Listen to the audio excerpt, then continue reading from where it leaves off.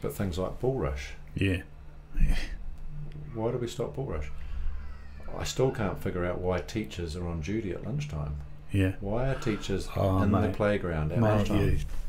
Yeah. My stepdaughter's school, and then they're complaining that the boys are too rowdy and noisy in the afternoon.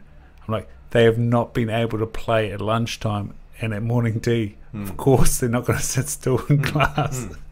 That's right. Exactly. So we start controlling and policing what we believe is normal, appropriate boy-girl behaviour. So that's, you're not allowed to, so you and I, if we're at school now at say 9, 10, yeah, we would not be allowed to have a fight. Yeah. So how is a fight between a 9 and a 10-year-old a bad thing? And then how is it a good thing? Yeah. Let's have a conversation about that, because what they're implanting is what they believe is a good thing.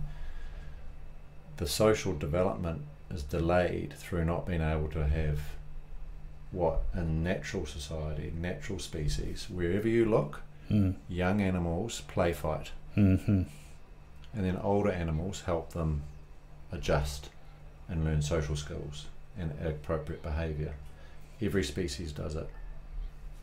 We're stopping that by adults coming in and going, no, play nicely. But they were learning how to have boundaries and social control, and realising if I go too far, then there's going to be a consequence. And it doesn't mean to say, because I remember there were fights regularly but not often. We all got on, but sometimes the rugby would get a little bit heated and then there'd be a fight. But then we'd carry on, and we learned about self-control.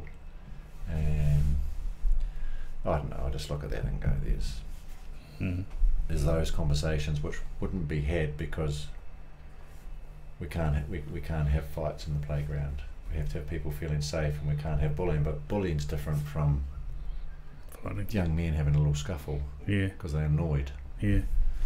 Or, and even, like, I don't want to talk boys and girls, but it's both. So Bullrush used to be both boys and girls.